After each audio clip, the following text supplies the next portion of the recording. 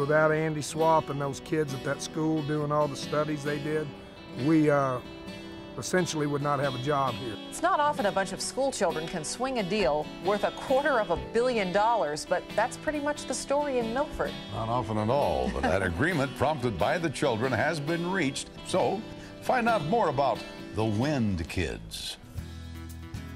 It started with me plowing a field next to my barn and noticing that all the soil got blown into my barn and sandblasted the paint.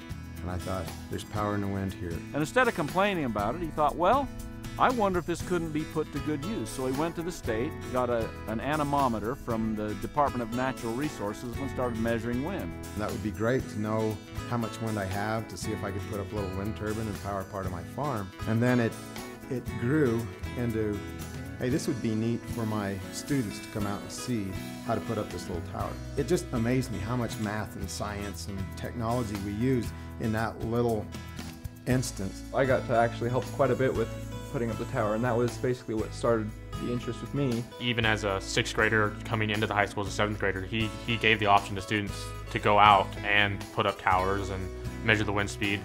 I think our children need to be educated, just like the rest of the population. When they hear on the news that this is a way for our country to become energy independent, and it's right in their backyard. Within a week of having the tower erected, I had 3 commercial wind developers knock on my door and say, what are you doing? Where's the data going? Can we have the data?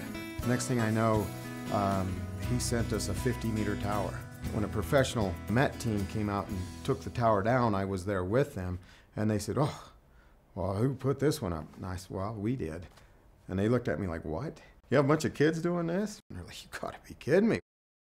Andy had kind of prepared Milford as a community that was ready. Like any dream, in the back of your minds, you don't really see it happening.